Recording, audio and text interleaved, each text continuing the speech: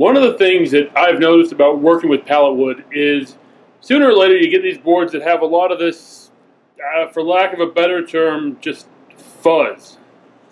Little bits of wooden splinteriness that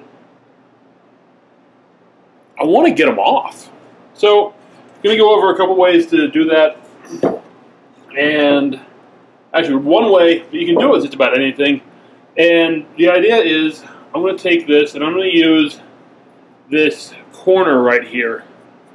Use it just like a machinist, a deburring tool almost. You take that, I'm going to draw it across there.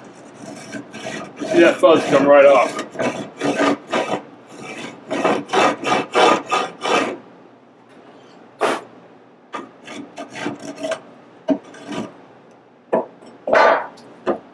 And there's nothing special about my pry bar. I can take just a cheap framing hammer.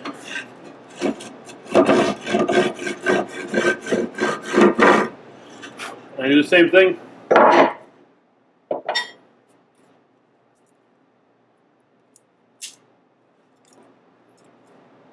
I can take my pliers.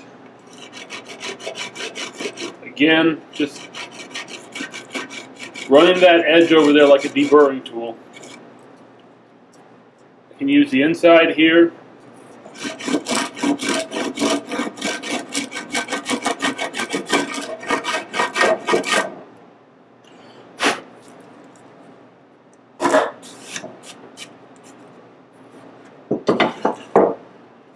That's really the best way I found. I do like this corner right here, and you'll see it again. You'll see that same thing on the hammer. They both have that corner that you can just put that notch of the edge of the wood right into that notch and draw it across. And I find that tends to work best. Now you can sand that off, although part of the appeal of using pallet wood for a lot of people is that it has a rough and almost rustic kind of appearance.